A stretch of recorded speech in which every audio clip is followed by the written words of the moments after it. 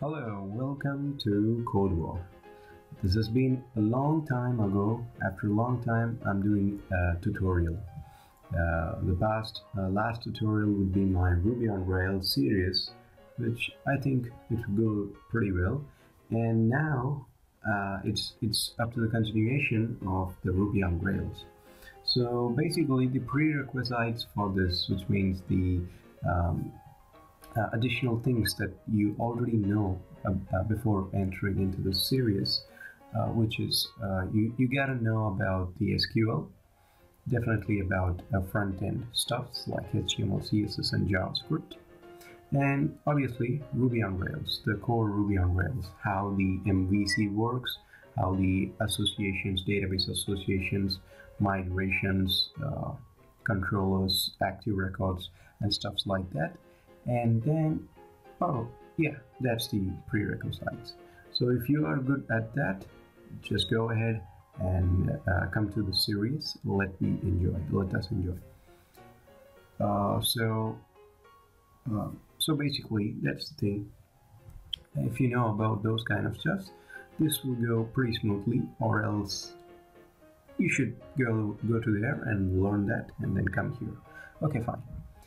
So this is a course about Rails API, which is you're going to build Rails backend API and develop your client for anything, which is a phrase for the API. So what is an API? API is an application programming interface. So it is the interface between the client and the server. So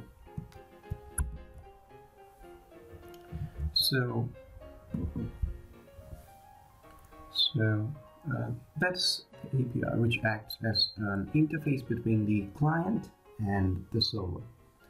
So to be more simple, with a real-time example, think about that you're going to a hotel and you're ordering some menu, some foods in the menu, and the waiter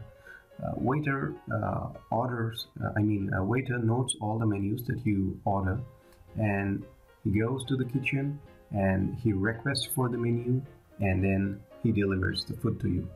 So here the client is you and the kitchen is the backend, and then the waiter is the API who acts as an interface between the client and the backend.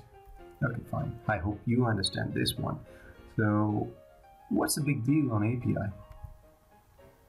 Okay, let us think about a real-time example. Think about a Facebook application. So, the Facebook has created a web application initially using the PHP. So, think about that Facebook has its own server. Facebook has a really enormous amount of servers, but it has its own server, and inside the server there are many programming languages like PHP, HVM, Hack, but the core basic thing is PHP. Okay, fine. For the web application, for our purpose of using in browsers to visualize that as a website, they used PHP. So we can view the website which is up and running on the PHP server. Okay, fine. And there is also something called as some other applications on Facebook, like iPhone, Android, and Windows applications. Here you get a question. Wait.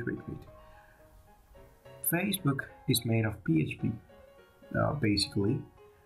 And well, the native applications of iPhone, Android, and Windows programming languages differ from the web applications language, how it comes to work. So basically, iPhone uses Swift or Objective-C language to develop their applications, and Android uses Java, and Windows uses C# or VB. So how comes you're going to interact with this core PHP web server? Okay, here we get into trouble. So the server is made up of PHP basically. And here the applications are made up or has only the facility to code in Swift or Java or C#. So how come it was possible? So here comes the web service, which means the API. With the web service, initially they created a Facebook API, which is Facebook Application Interface. So the Facebook Application Interface basically made up of a web service like HTTP, JSON, XML, or REST. It may be any web service. So what they are going to do is they are created an API, and the web service which serves the data via all the devices. You need not to care about the programming language, what programming language you use, what device you use, what kind of application do you make using the Facebook.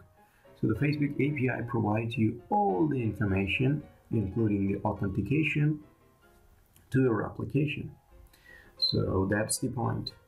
So now in this, we are going to create a Rails application as an API. Okay, fine.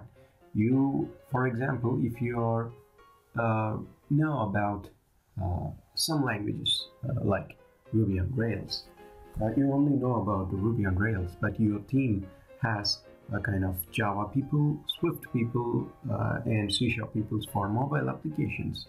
So they really don't know about the API, Rails.